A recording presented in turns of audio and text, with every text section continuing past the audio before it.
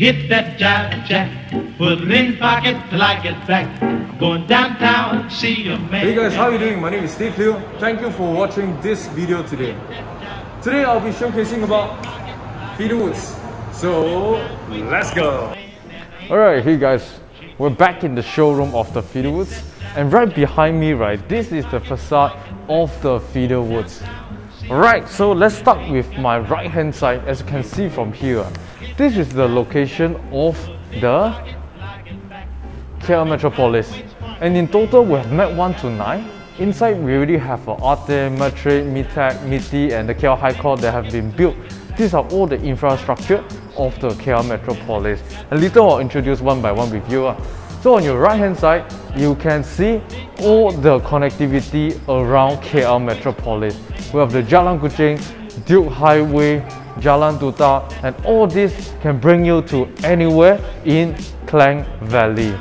Right now, I'm going to show you the whole build model of the KL Metropolis. Okay, so I'm just going to introduce a little bit, and right now we have a project ongoing. Is the Met 1. They are selling 1,000 to 1,001 per square feet. It's a service apartment. And for the Met 2, we have the 6-star service apartment and hotel as well, and proposed to be jet double married. Okay, and Met 3, okay guys, this you need to hear clearly. For Met 3, it's gotta be have a shopping mall that is bigger than Mid Valley. Besides that, it has a NASA signature tower. What do I mean by signature tower? Okay, it will be on par with like KLCC, like the TRX, like the 118, and the next one in Malaysia is gotta be our NASA signature tower. Met 5. Met 5, it will be developed by Hubsing. And for this, right, we have a MRT line 3 that will be going underground as well. MRT line 3 is confirmed. Alright, and this will be like a office block. It will have a service residence, and it will have some retail shop below as well. So after Met 5, we talk about Met 6 is our feeder woods, which I'll explain further later. For Met 7, it will be a wellness suite. So which means it will be like a small studio, the kind of design to fit all the people that will be in Met 8. Met 8, it is proposed to be a MSC Strata office tower. So what do I mean by that? Government might be waiving off 10 years tax for all the technology or the MNC companies in the Met 8. So this will be another booster to boost up the price around this area, which already has been because of the Montclair and everything. So on this little one, we have the Met 9. Met 9, it will be a 6-star hotel. This is to fit all the people that we're going to swarm into the MITEC. For your information, MITEC is the largest exhibition hall in the whole Southeast Asia.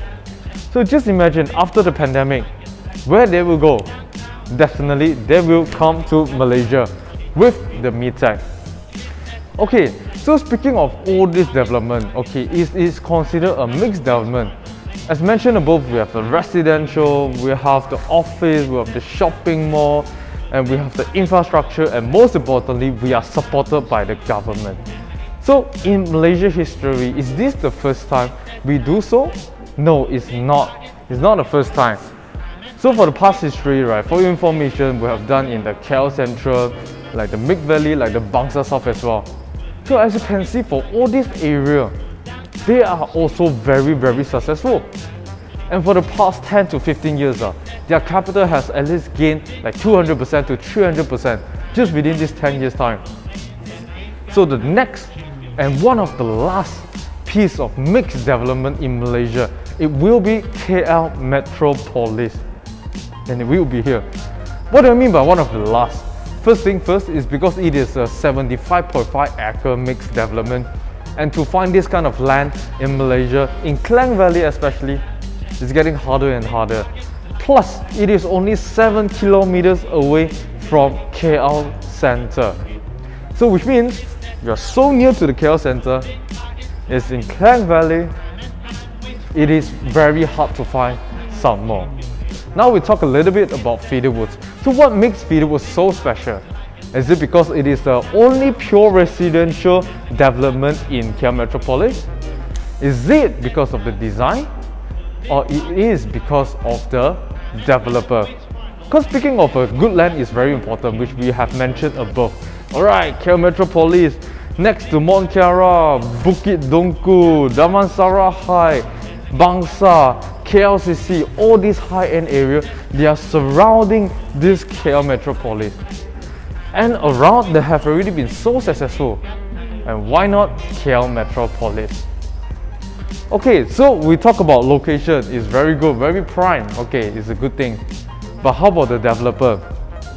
Even you have the best location in the world, okay, like you own the land in New York City, but it's an abandoned project, no use, right? So today, I'm going to be sharing with you about 𝐷𝐿.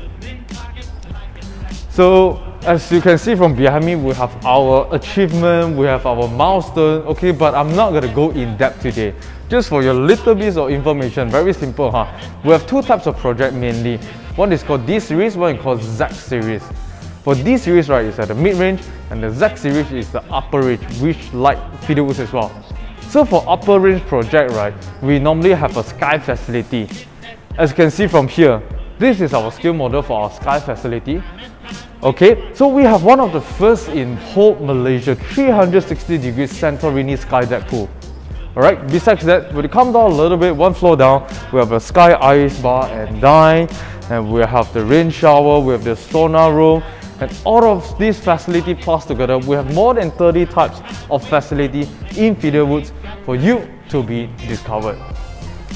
Alright, so in the next video, I'll be talking about the sizes and we'll talk about the type. We have a few types over here, so stay tuned and thank you for watching. Have a nice day. My name is Steve Liu and I'll see you next time.